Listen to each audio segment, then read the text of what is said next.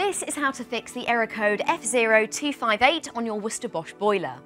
If it's displaying an error code, it simply means there's something wrong with your boiler.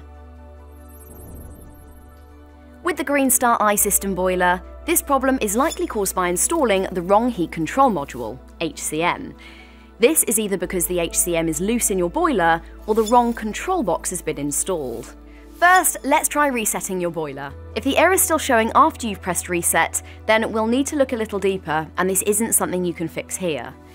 For more advice or to arrange a visit straight away from one of our Gas Safe Registered engineers, just click the Get in Touch link below.